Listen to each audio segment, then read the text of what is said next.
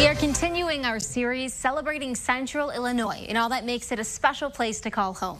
Starting next month, U of I's Wildlife Medical Center is opening up a new opportunity for animal lovers. Beginning August 1st, the community can volunteer without any experience. People will be able to help feed orphaned animals and assist with general care. The Wildlife Medical Center senior manager says there may be a lot of misinformation online about wildlife. He says this is a great way to help and learn about the different species.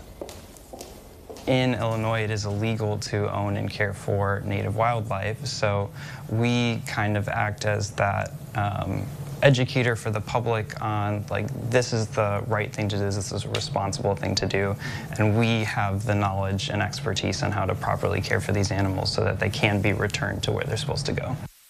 The center's facilities also gives veterinarian students and others opportunities to train in wildlife care. Right now, they're caring for 3 snapping turtles, a duck, and even a year-old bald eagle.